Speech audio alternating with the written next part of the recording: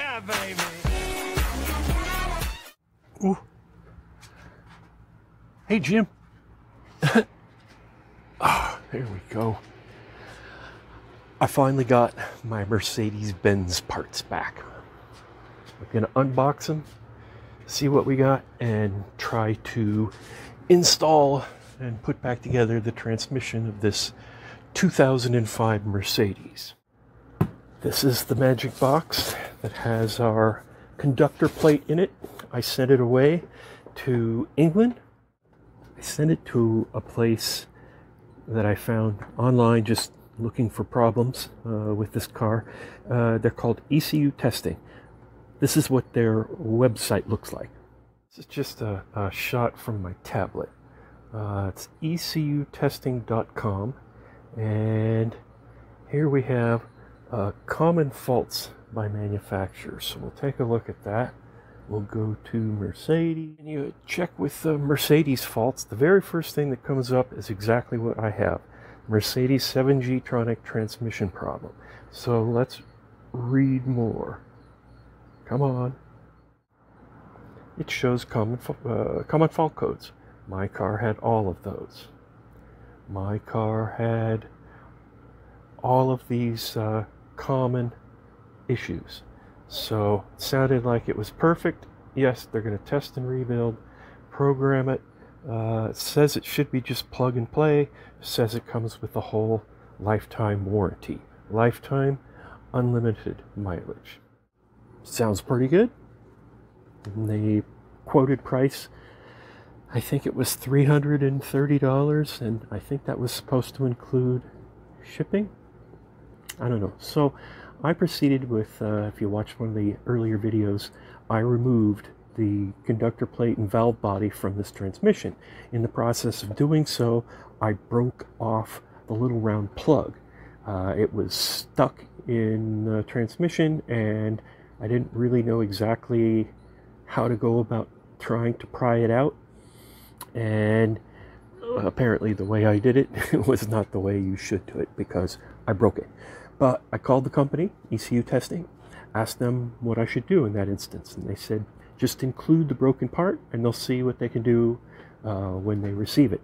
I put it in a separate, larger Ziploc bag, I can show you, a heavy-duty one, and wrote on it my name in Sharpie, and inserted that last in the box, taped it all up, and sent it off via DHL. And they contacted me and said, "Where's your plug part?" And a couple days later, I noticed the email and responded with, "Well, it was in the box." And it took them, gosh, probably a week to review some video they say they had of the technician opening the box, some surveillance video or something, and they said that it was not in the box. And then they asked if I had used DHL tape, or they said it had DHL tape on it, and DHL was the carrier. I didn't use DHL tape, so they are then thinking that customs opened it, or DHL opened it for a customs inspection. My plug component fell out and got lost. So now I'm going to open this box, because they claim that they were going to take a plug component off of a donor piece that they had there, and that they're going to fix it free of charge. So they ended up charging me, and again, they said after testing it, they said that they couldn't find any faults. I asked them to continue with the normal rebuild for everything that's that they list on their website for this particular fault, because that's everything my car displays. They said, maybe it's intermittent and it just didn't show up while they were testing it, so they went ahead and did the rebuild. I was expecting to pay $330. They said there was a $50 shipping fee that somehow either I missed. I should look at the site again, but I thought, oh crap, so it's going to be $380. Pretty sure it said $330 all in, but I didn't say anything to him. I just want my part back at this point. Okay, so when I went to actually pay on their automated system, it charged me $270 plus $50, so I actually paid $320 for the whole deal all in, and I was expecting to pay $330. So there's that kind of weirdness. But let's get on with opening the box and see what they sent me. All right, let's see what they sent us.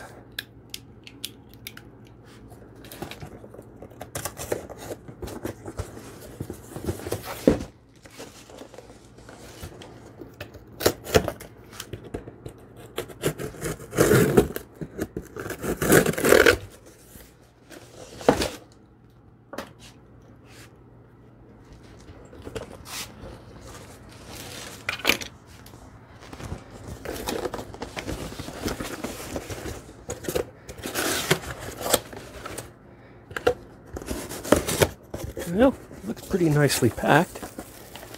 Soft and squishy. Well, there she is. Oh boy. And it has a plug. So they actually did fix the plug. Hooray! Let's have a closer look at that repair. Okay, on the receipt here, you can see where it says no fault found. Possible intermittent fault, rebuilt is requested. So I'm going to cut open this plastic bag here, and it's nicely vacuum sealed. Looks like it's got some sort of paperwork in it.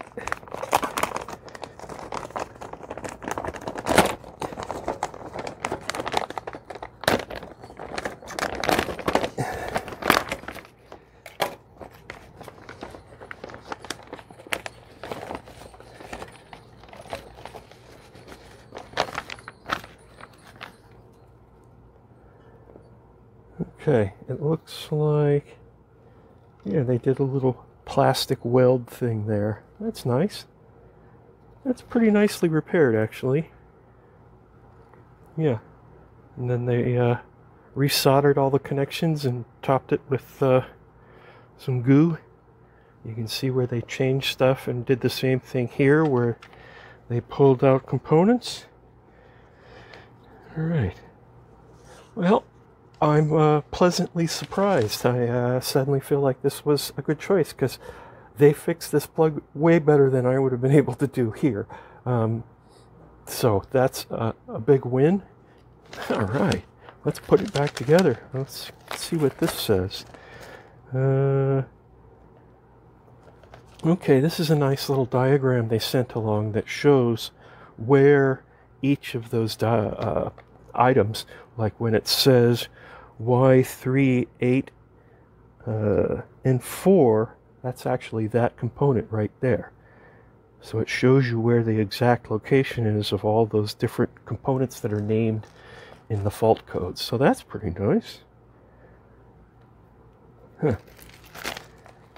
Alright, well that was nice of them to send along.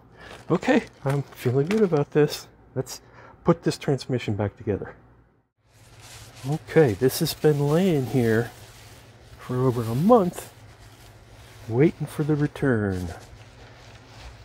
Okay, we have our beautiful valve body. And I cleaned it somewhat when I first took this whole thing apart. And I have a bunch of bags here. Each one has an individual component. And you can see where I wrote a number on the bag. And of course this is the same kind of bag that I put the broken plug in, and the same Sharpie I used to write my name and all of that on it. So anyway, I have those numbered, and I have my high-tech diagram here that I drew, and you can see my art flare, and that will show me that number 1 goes there, number 2, number 3, number 4, etc. But of course I have to put my conductor plate back on first, so I'm going to do that right now. I got this car several years ago, and when I bought it, I think it had about 190,000 miles on it or something like that. And it now has 204,000 miles. And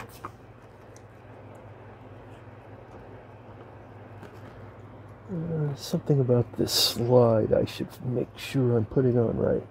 I'm going to have to go watch a video, but this car, it's such a nice car. I really hope this fixes it so I don't have to part it out. Yeah, I'm not sure how this is supposed to go, so rather than screw it up, I'm going to go do some research and make sure I'm putting this little slide area here back together correctly.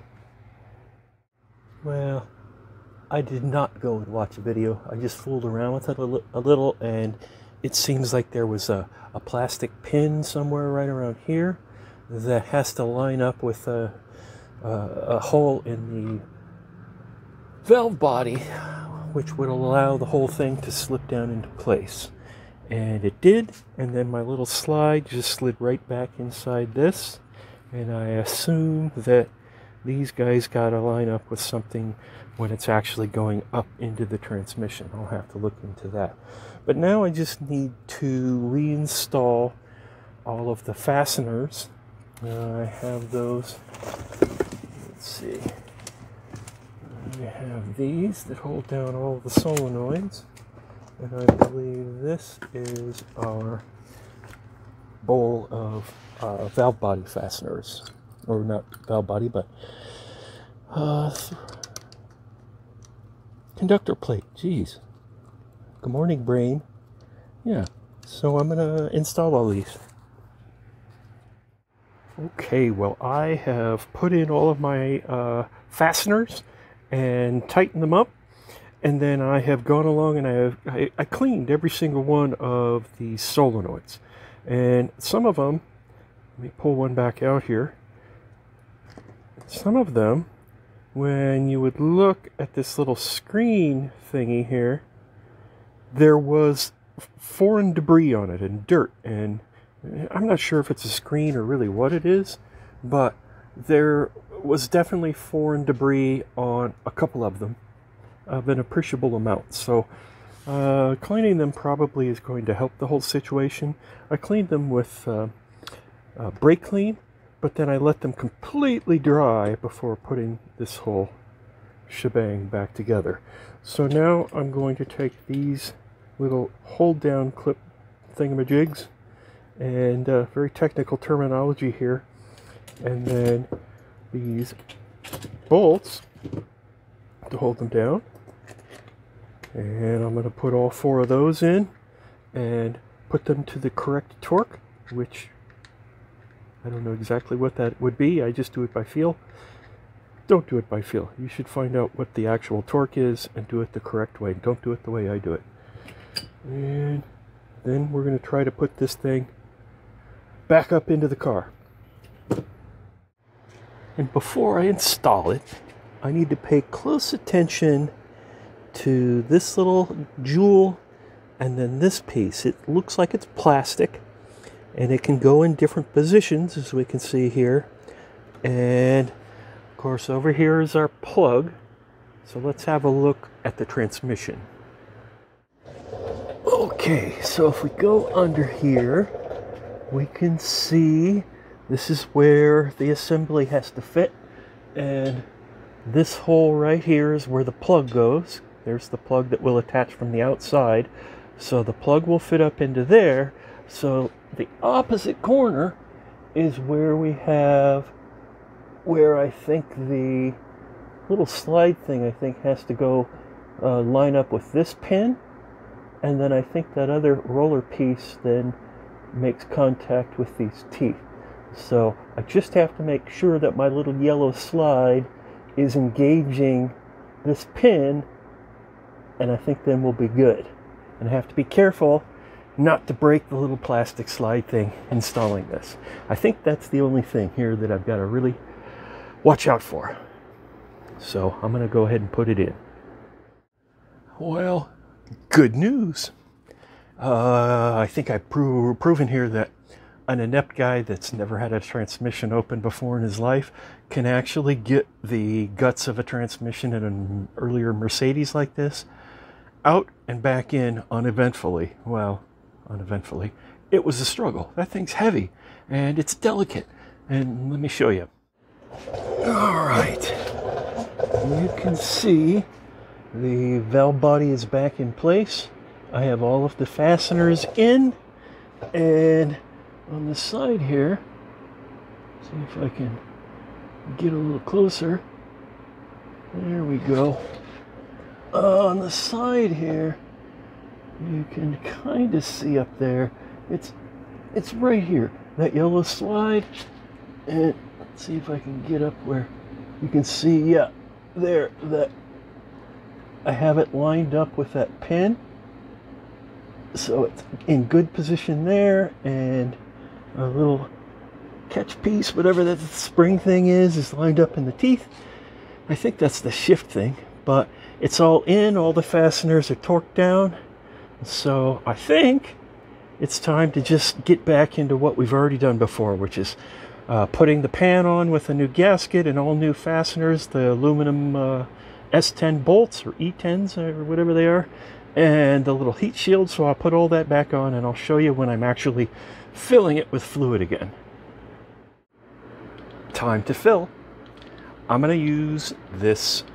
It's just a regular oil transfer pump like you would use to fill the rear end of an old Chevy or something, where this end pops into the oil and then this end it just, and I've used this once before to fill this transmission and it worked good. I have 7 liters of this German automatic transmission fluid that I got from I think it's called FCP Euro.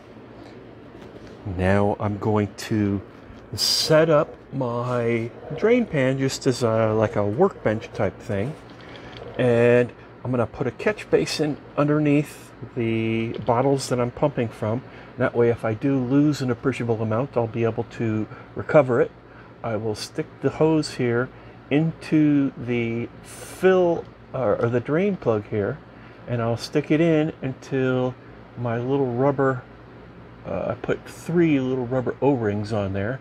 So I'll stick this in until it gets to my 3 rubber O-rings, like that, and then I can push up against it just a little bit while my other hand is pumping, and I'll be able to pump the fluid in here without losing very much at all.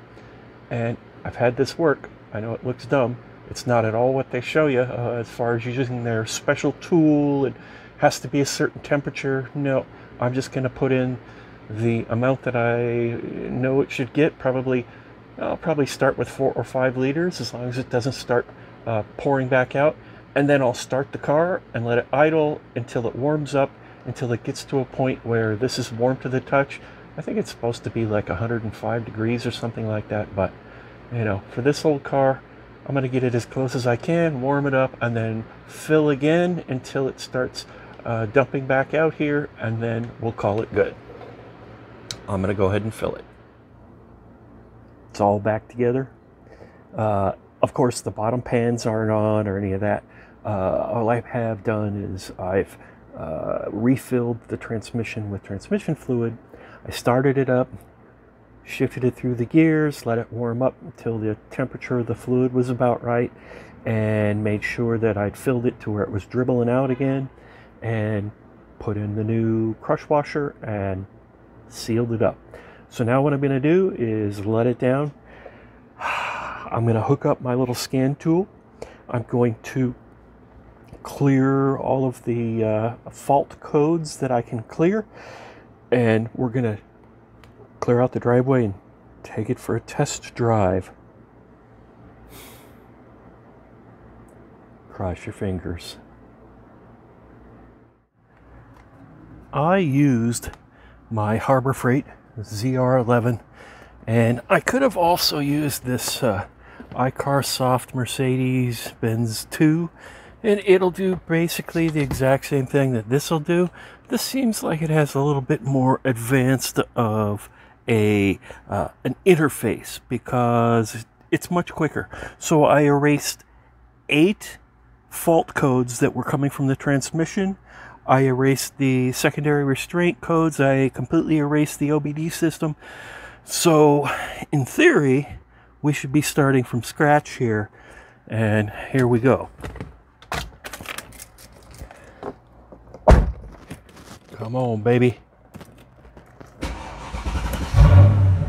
Yeah.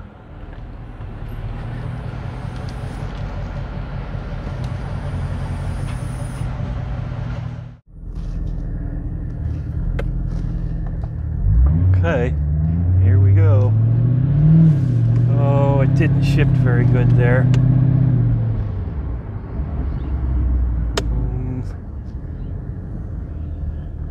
All right. It's not inspiring a lot of confidence. It's not terrible. I don't know that it feels much different than it did before. But let's go a little further. Oh yeah. Big hesitation. I don't think it's any different. No, real harsh downshift. Damn it! Son of a bitch. So all that, and it still shifts like crap. Okay. Well, yeah, big hesitation. I roll on the gas. It doesn't do anything. Hard downshift. Yep.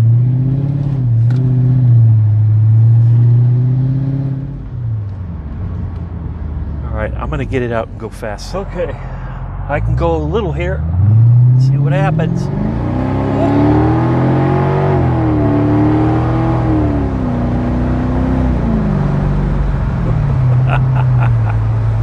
Wow. Okay, well, I think it's better. It's still got a problem, but it's definitely better. I do like this car. It's downshifting pretty good. Ooh. It's got a lot of get up and go. Okay, it seems to be working okay. It's got a hesitation. It's not quite right. But now that I get it out rolling a little, it's definitely better. I don't know if it's daily driver better, but it's better.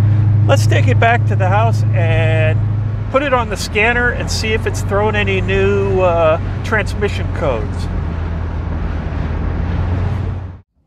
All right. Now link up. I've got the ignition all the way on without starting the engine. And we're going to let it link.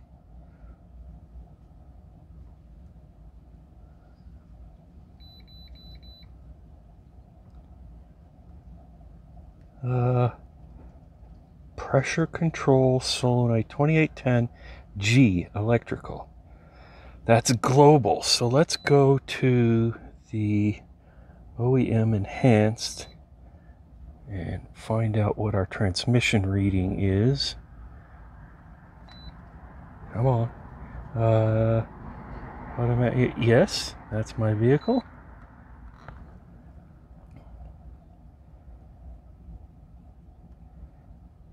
Yeah, it takes a minute. Jeopardy music.